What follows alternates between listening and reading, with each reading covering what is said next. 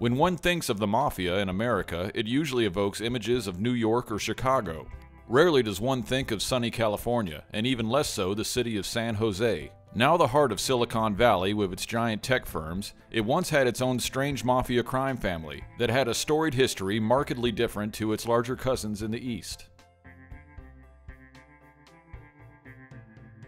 The early years of the Mafia in San Jose are shrouded in obscurity.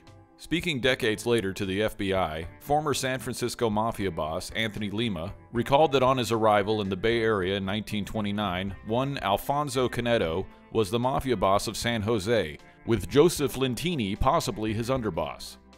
He operated a small market on Vine Street and was believed by Lima to have been born in Sicily before moving to New York and eventually San Jose. His brother, a rancher and bootlegger near Modesto, was a made man in the San Francisco crime family. Upon his death sometime in the 1940s, Onofrio Sciortino became the new boss in San Jose, with Lentini continuing as underboss. Sciortino was a fruit buyer who reigned over the crime family until his death from natural causes in 1959. He did not, however, attend the Appalachian meeting in 1957, instead sending Capo Joseph Cerrito in his place. Sciortino, along with 4 other crime family members, contributed $650 for Cerrito's travel expenses. On November 10, 1957, Cerrito flew to New York with San Francisco Mafia member and future boss James Lanza. 3 days later, both men booked in at a Casey Hotel in Scranton, Pennsylvania, along with other guests Joseph Civello, Mafia boss of Dallas, Texas, Frank Desimone, boss of Los Angeles, and Simone Scazzari, underboss of Los Angeles. All the rooms and their accompanying charges were paid for by Russell Bufalino, the Mafia boss of northeastern Pennsylvania. When the police interrupted the accompanying Appalachian meeting on the 14th, both Cerrito and Lanza managed to escape. Cerrito jumped over a fence and hid among bunches of weeds before heading home to San Jose by way of New Orleans. By managing to escape the roundup, Cerrito was able to mostly avoid any large-scale publicity, though he did have to appear before a federal grand jury in 1958, probing West Coast ties to the National Crime Syndicate. This was because the FBI were aware he had attended the convention at Appalachian and interviewed him soon after. However, he maintained he was in the New York area on legitimate business and refused to answer any questions relating to his stay in Scranton, Pennsylvania. Onofrio Sciortino died of natural causes in 1959, and Joseph Cerrito succeeded as boss of the family in San Jose. It's unclear what he had done to distinguish himself in order to be elected boss, but the reasons for the election of Frank Desimone in 1956 to the top of the Los Angeles crime family may have been similar. Desimone was a fully qualified attorney, to all outside observers a legitimate man with a clean police record. The membership of the LA family believed the election of such a boss would result in a low-key approach to business, with less violence and consequently less publicity. Desimone's capture at Appalachian had of course negated all of this, but Cerrito in San Jose was still an obscure figure to both the public and law enforcement. He was a legitimate car salesman with a prestigious Lincoln Mercury dealership, no criminal record, and he had not, like his unfortunate associate, been captured outright at the Appalachian Summit.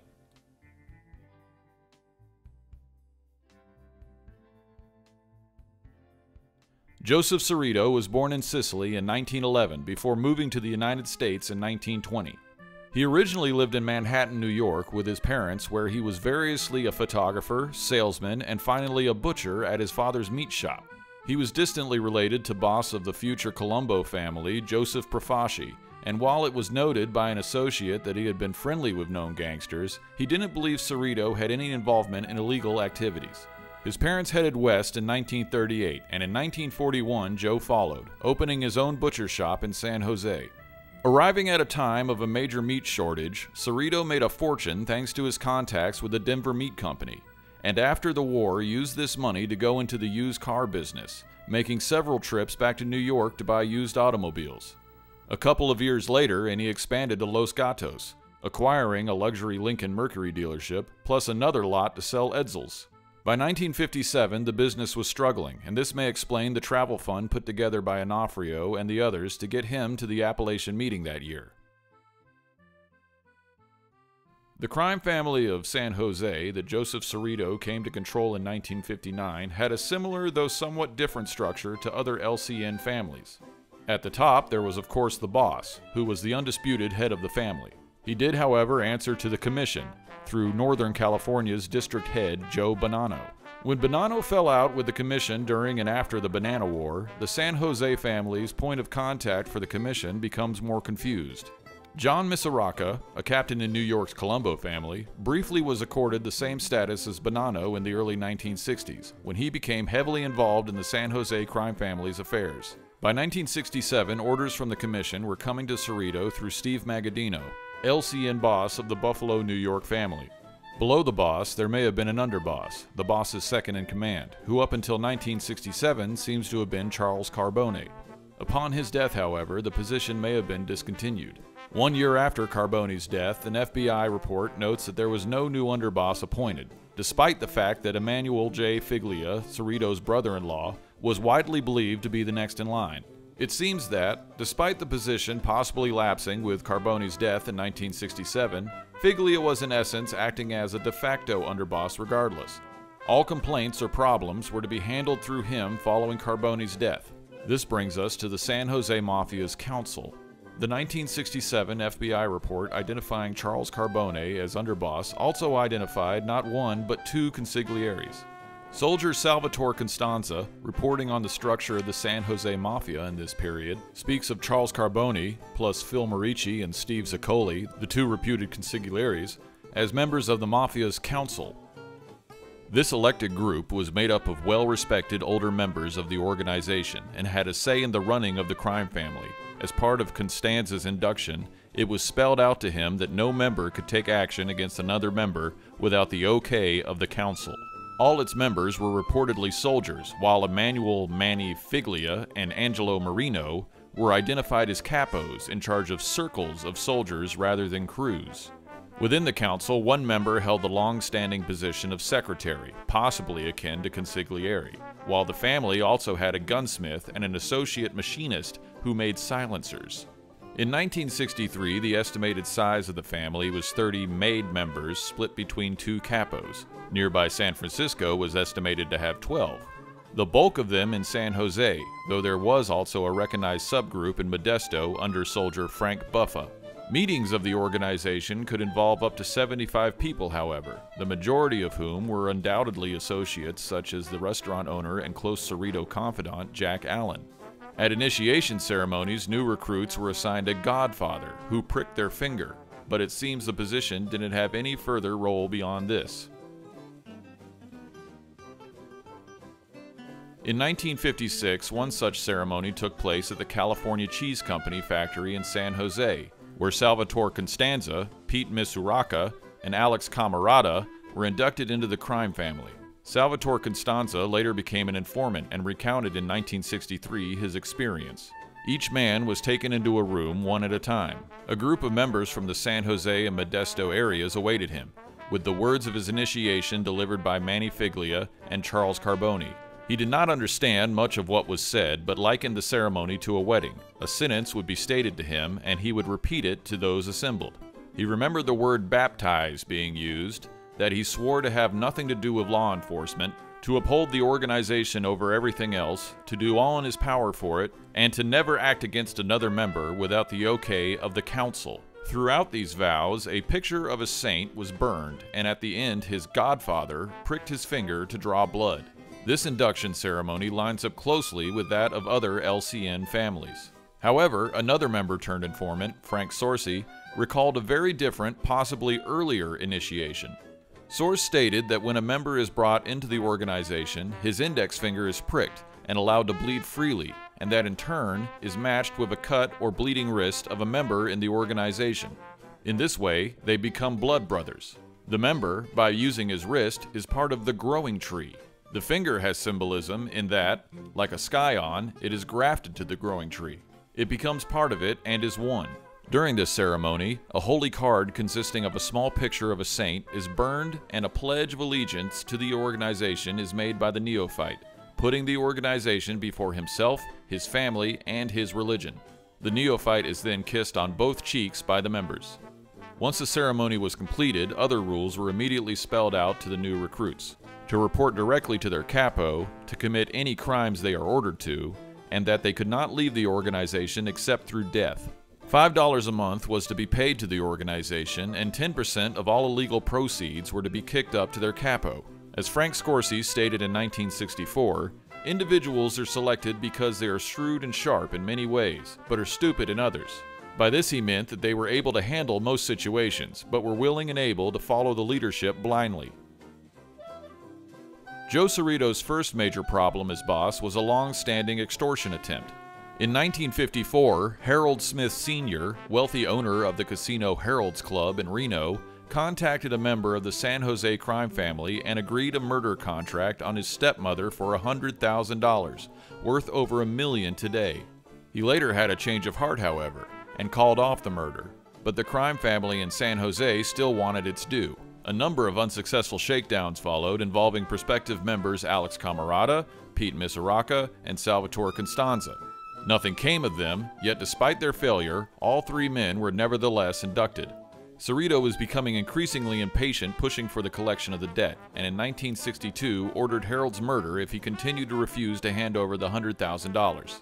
He was concerned that the San Jose family was becoming a laughing stock, and that another crime family might decide to take over the collection for themselves. Cerrito was right to be worried. He was called to a meeting in Detroit in 1965 where he attempted to claim progress in the plot. But the LCN in New York and Detroit were debating taking over the extortion themselves, and Colombo capo John Misuraca was spearheading their interests in seeing the matter resolved. In 1966, he relocated to California to ensure the matter was settled.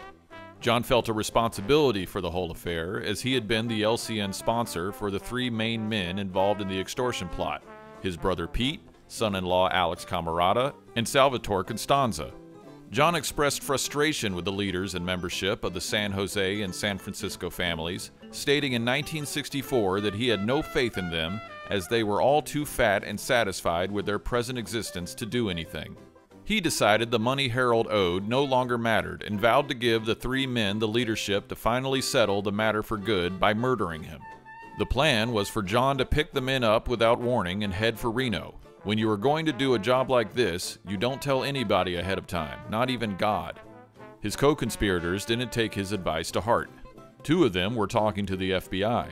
They interviewed Cerrito, Manny Figlia, and John Misuraca soon afterwards, telling them that they knew of their plans and not to act on them, while also insinuating clearly visible aggressive surveillance. It had the desired effect. John Misuraca became spooked and headed back to New York soon after.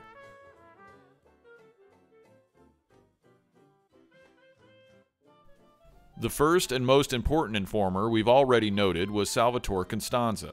The other was John's brother, Pete Misuraca, a madman who had once served in the U.S. Armed Forces before being discharged in 1942 as a psychotic.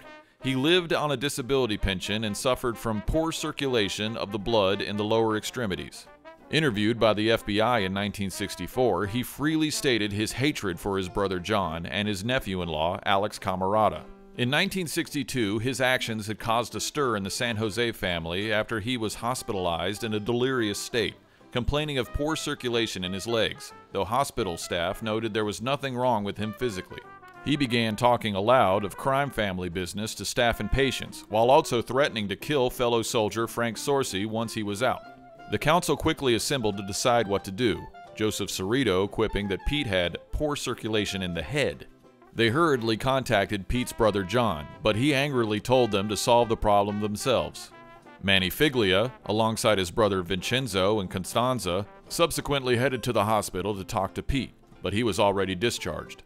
Over a week later, he reappeared, reporting to Figlia and apologizing for his outburst, which he blamed on stress caused by fears that his legs were to be amputated. Amazingly, Cerrito and the others were willing to accept this apology and considered the matter settled, though John Misuraca continued to want his brother murdered for some time after. Despite, or perhaps because, of his unstable mental state, Pete divulged far less useful information than Constanza to the FBI, using his interviews more to voice his frustrations than anything else, which well fits his description by hospital staff as a chronic complainer.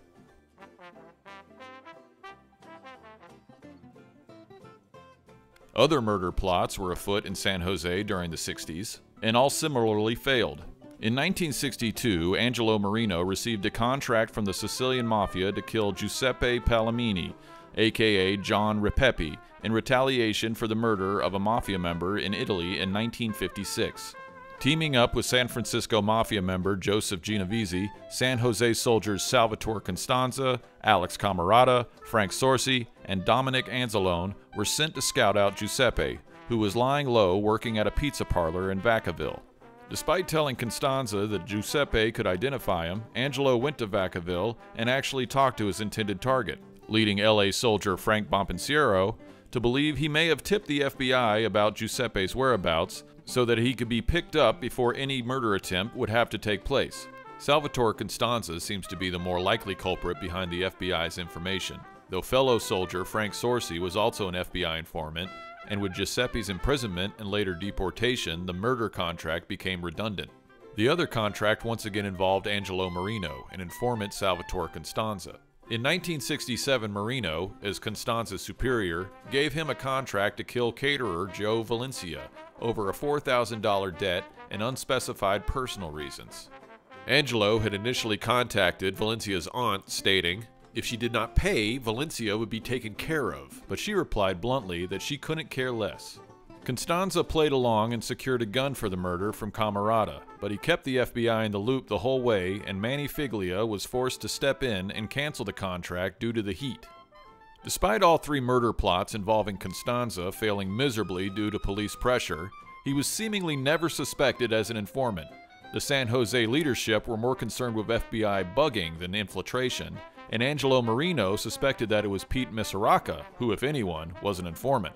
Another San Jose soldier, Gerald Joseph Gallo, later began staying at Los Gatos, avoiding San Jose entirely for fear of stool pigeons, but he could not name any one suspect. The same report notes that Dominic Anzalone was under suspicion by some, though he was not in fact an informant. Joe Cerrito does not seem to have actively involved himself in these other failed murder plots. He was instead busy dealing with a major legal case against Life magazine. In 1967, the magazine ran the first of a two-part series about the mob, with a small picture of Cerrito alongside other nationwide crime bosses. He received no other mention in the lengthy articles that followed, but was greatly disturbed by his public identification as the Mafia boss of San Jose. The other LCN bosses were also disturbed by the details contained in the articles and decided one of their number needed to file a legal suit against the magazine in the hope that the proceedings would force Life to reveal its sources for the information publicly. Steve Magadino, Mafia boss of Buffalo, New York, individually consulted with other members of the Mafia's commission, and they decided that Cerrito was the perfect man to run a test case against the magazine. He had no criminal record, no substantial recorded Mafia activity, and was perhaps the least well-known Mafia boss in the country to both law enforcement and the public. Unfortunately for Joe, the suit backfired spectacularly. In 1968, the magazine, with the aid of the FBI and its information, responded to his legal case by running a full-length article on him and the Mafia in San Jose that ridiculed both Cerrito and the organization. It reported extensively on the failure of Giuseppe Palamini's murder, Cerrito's connections to the Commission and Sicilian Mafia, and of the Harold Smith extortion attempt. This caused great discontent among the crime family's membership for bringing lots of unwanted and unflattering publicity.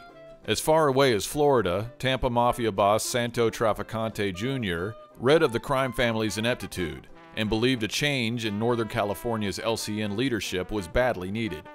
At home in San Jose itself, the magazine was quickly selling out, so much so that crime family members had a hard time even getting a copy. Pete Miseraca dispatched his daughter to fetch him one, but when she asked a local shopkeeper for the magazine, he laughed, stating, "Are you kidding? There's hardly a copy available in San Jose. Don't you know it features an article about our very own Mafia in San Jose?"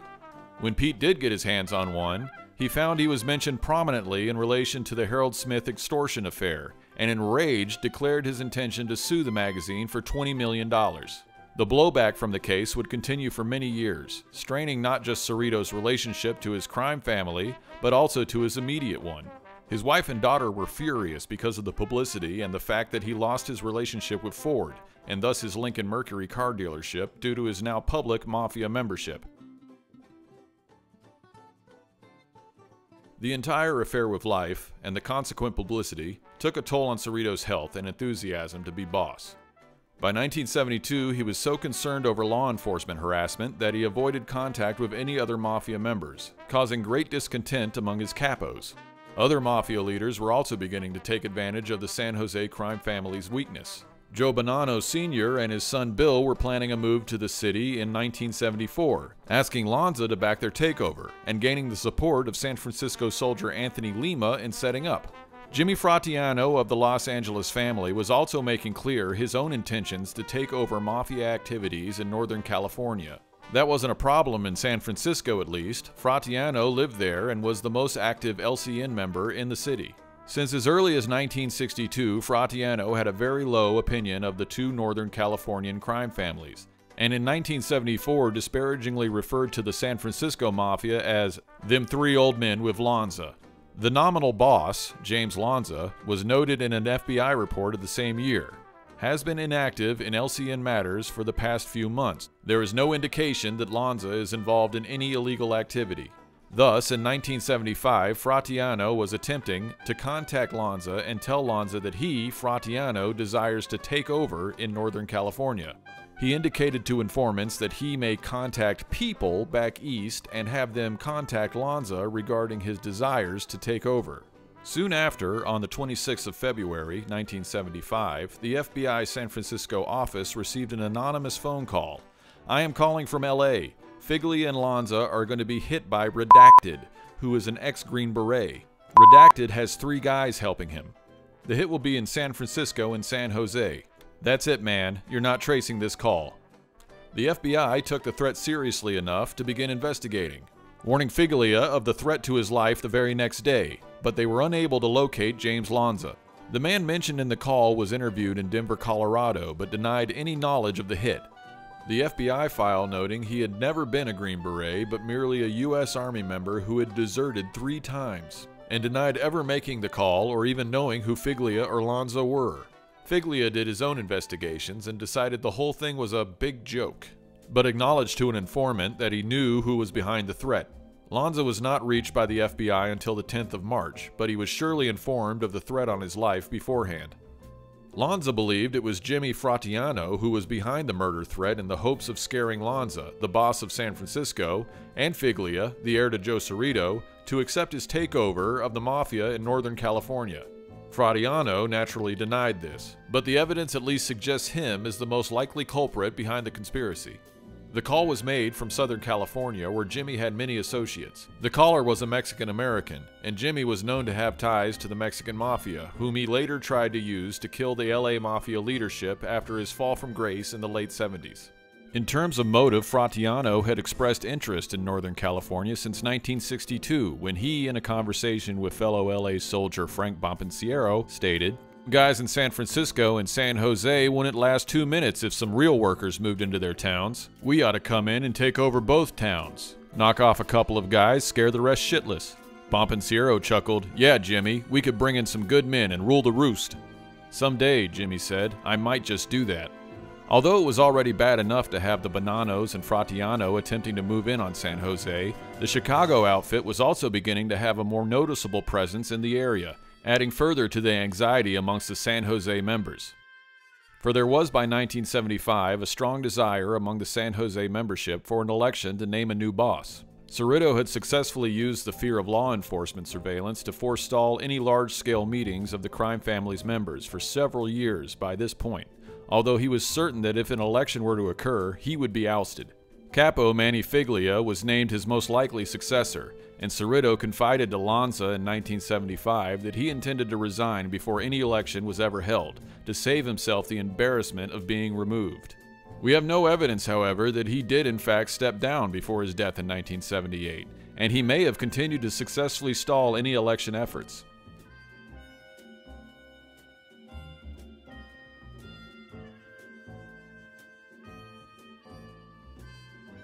With Joseph Cerrito's death from natural causes in 1978, we must ask who succeeded him.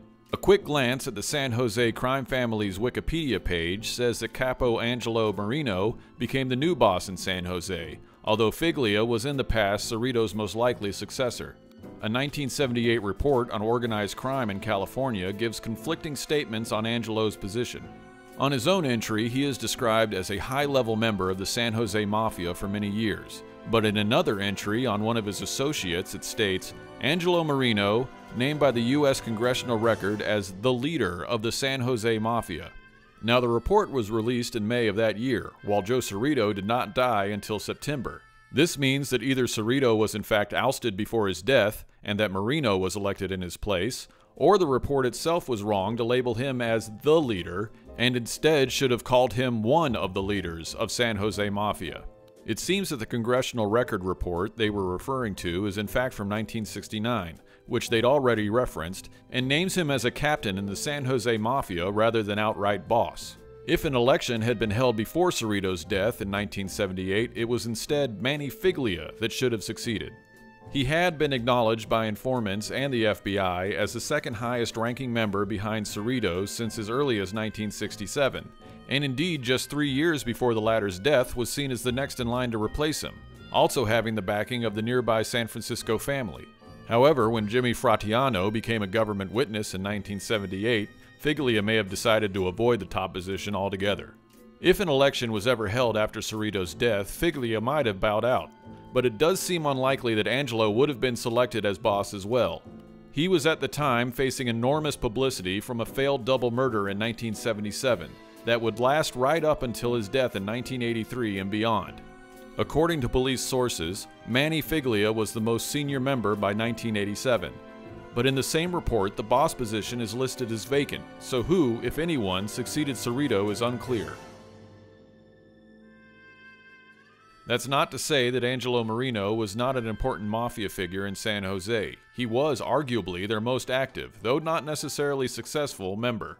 His father, Salvatore Marino Sr., had been a made man in the Pittsburgh crime family, before transferring to San Jose and opening the California Cheese Company. He had originally been a capo, but was forced to step down by boss Joseph Cerrito over disagreements between the two. Salvatore agreed to resign only if his young son could take his place. Cerrito accepted this compromise, and thus Angelo Marino became a capo.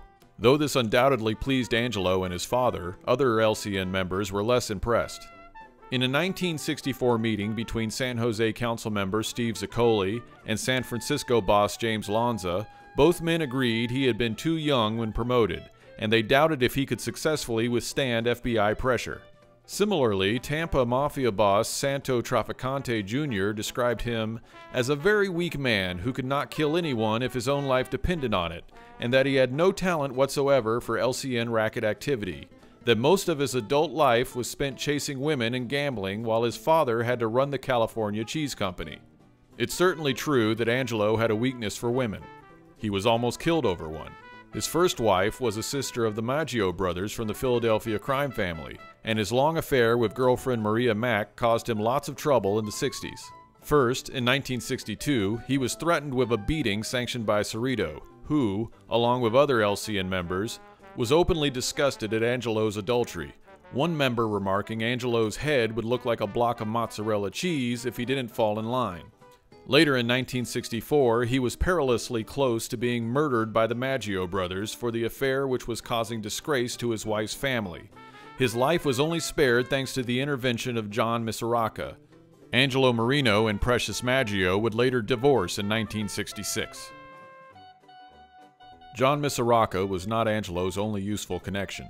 He and his father were known to be close friends to San Francisco boss James Lanza, and later San Francisco mayor Joseph Alioto. Alioto was related to members of the Milwaukee crime family, and also through marriage to members of the Dallas crime family. His father-in-law was said by an informant to have been an LCN member, killed by the mob in Texas. He originally started his career as an attorney, variously representing, among others, San Francisco soldier Anthony Lima. Alioto and Angelo were described as being like brothers. On one occasion in the early 1960s, Alioto returned home to find his wife waiting for him, holding a shotgun. She had found out about an affair he was having behind her back, and pumped off a round at Alioto that missed as he quickly fled the house. The man he turned to for help was Angelo Marino, who, with the help of James Lanza, reconciled the couple. Alioto was a strong supporter of Democratic presidential candidate Hubert Humphreys, and after he narrowly lost the 1968 election to Nixon, still continued to back the former vice president. As mayor, he made trips in support of Humphreys during the 1972 Democratic primaries to Milwaukee, accompanied at these political meetings by Milwaukee Mafia members John Alioto and Peter Balistrieri. He also convinced Angelo Marino to donate to Humphreys' cause, though he would eventually lose the primaries and Angelo's chance of a connection to the White House. Marino would use his close relationship with Alioto to his financial advantage too. Firstly, despite having a criminal record, he was able to obtain, through Alioto's influence, a $247,000 loan from the Small Business Administration for his cheese company, a figure worth around $2.5 million today. Later, when Alioto opened his own bank, Angelo stored money with him and thus gained access to extremely low interest loans. He also introduced his associate, Jimmy Fratiano, who was at the time with the Chicago outfit, to Alioto. This would lead in 1965 to an attempt to buy into the Crystal Bay Casino at Lake Tahoe by Angelo and Jimmy, who hoped to use Alioto's bank to raise $2.3 million for the investment. This deal was eventually shot down by Chicago soldier Frank Laporte, who believed Alioto was driving too hard a bargain in return for the loan. A second opportunity arose for both men with the Tally Ho Casino in Vegas, but yet again the deal would eventually fall through, with Angelo and Jimmy both losing $35,000 that they had initially invested. It was in legitimate business that he was most successful. In 1963, both he and his father were valued at $248,572 and $221,288 respectively, giving Angelo alone a net worth of around $2.5 million in today's value. The bulk of this was undoubtedly due to the California Cheese Company, which operated factories not just in San Jose but across the state. This success allowed Angelo to expand further into legitimate endeavors. In 1964, he purchased another cheese factory at Rockford, Illinois, and opened a pizza parlor in San Leandro, California. His company benefited from his family's LCN connections, doing business with the Bonanno-aligned Allied food distributors while having close connections to other cheese businesses across the country. Relative through marriage, a fellow San Jose crime family member, Anthony Maggio, owned the nearby Mason Cheese Corporation, while his one-time father and brother-in-law owned M. Maggio Cheese Company in Philadelphia. LCN infiltration of the industry was so acute that a report of the study of organized crime's infiltration of the pizza and cheese industry was published in 1980. What Angelo is most notorious for is the attempted double murder of father and son Orlando and Peter Catelli in 1977. Peter Catelli was a 24-year-old who applied for work at the California Cheese Company, but when his application was rejected, he decided it was a good idea to extort Angelo, a Mafia capo, for $100,000 in order to pay off gambling debts. Peter's father Orlando Catelli was summoned to the cheese factory for a meeting with Angelo, his son Salvatore Marino Jr., soldier Joseph Piazza, and mutual associate Thomas Napolitano. The elder Catelli apologized for his son's conduct, but Peter continued to threaten Angelo on the phone at a subsequent meeting the next day. Orlando managed to convince his son to come in for a sit-down where he was searched, questioned, and beaten. Orlando was then escorted by Piazza and Napolitano into an adjoining room where the plot to scare Peter Catelli was undone. The plan was to shoot a round into a box of cheese, making Peter think that his father had been killed in an effort to scare him. Instead, the accounts differ, one of the two things happened. Either Peter, enraged at his father's apparent execution, went for the gun only to be shot down for real by Angelo, or Salvatore Jr., not fully informed of his father's plan, believed Orlando had been murdered and decided to take out Peter too. Either way, Orlando rushed into the room and fell at the body of his dead son, whereupon Salvatore decided to finish the job and shot him once in the back of the head. Both bodies were packed into the boot of Orlando's Cadillac, while an unidentified driver known only as Andy was told to dump the car at Oakland Airport. He instead got lost and abandoned the car in the middle of San Francisco, where Orlando, who was not actually dead, banged on the trunk until he was found.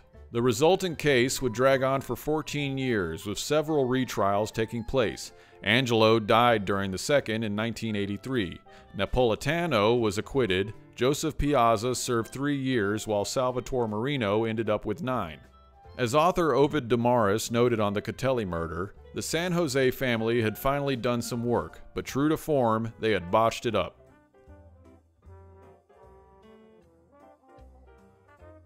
As noted before, by 1987, Manny Figlia was listed as the most senior LCN member of the San Jose family. He wouldn't die until 2009 at the age of 91, by which time he had long been retired.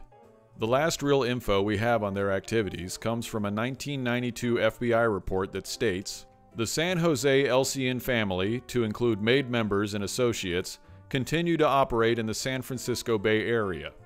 The San Jose LCN family continues to be loosely affiliated, with no one individual acting as the leader or head of the family. It appears that members and associates continue to commit fraud, including bank fraud, loan sharking, extortion, and possibly the investment of illicit money into legitimate businesses." The report mentions both Salvatore Marino Jr. and Soldier Joseph Piazza, but focuses more heavily on the Bonanos in the area, and it's unclear if the report actually differentiates between this Bonanno faction and the Cerrito crime family when talking about the LCN family of San Jose. Salvatore Marino is noted to be serving time after the fourth and final Catelli murder trial, while he was later sentenced to a further 4 years in 1994 for possessing a .357 caliber revolver, .30 caliber rifle, and a .22 caliber Derringer at his home. He maintained he was holding all firearms for a friend. Joseph Piazza was noted in the report for his frequent phone calls from San Jose with the boss of the Philadelphia crime family. He died in 2005. It's easy to see that the San Jose crime family were not very good at actually committing crimes, and it's worth asking, were they involved in any money-making illegal activity at all? The answer is no, not really. FBI reports from 1964 and 1967 note of both the San Francisco and San Jose crime families that there is no evidence to indicate that any of the members are involved in any type of illegal or criminal activities, nor do they control or operate any type of racket operation. Apart from the failed extortion and murder attempts already mentioned, the San Jose crime family did not, as an organization, attempt any illegal activity. Nearby bookmakers were allowed to operate tax-free for fear of drawing police attention. Attempts at union infiltration were half-heartedly made.